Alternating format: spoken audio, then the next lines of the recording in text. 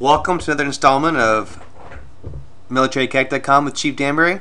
This quick briefing on this one is going to be on how to install the DoD certificates.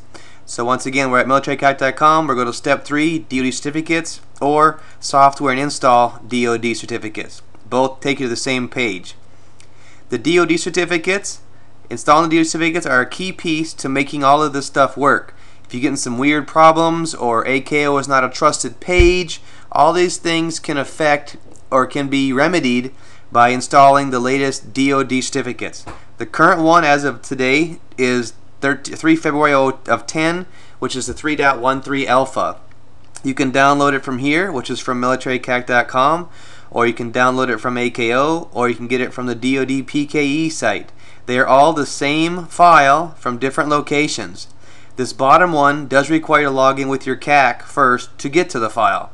So we're going to go back. They're going to download the one right here from MilitaryCAC.com. Once again, Windows Internet Explorer 9. I'm going to do a save. Actually, this one, because the file is so small, we're going to just do a plain old run. It's now telling me it's scanning right now on the bottom here. That's my Norton antivirus scanning it because I'm running an exe file from the actual website. So I have to wait for it to scan here, so Norton can tell me that it's a safe file to run. Okay, it just went away. So now the file down here, temp is requesting my permission. I have to select continue on my user account, which you did not see. You're going to see a bunch of DOS screen right here with some numbers scrolling back and scrolling up and down, or just up, I guess in this case. Once those go away, you have installed your,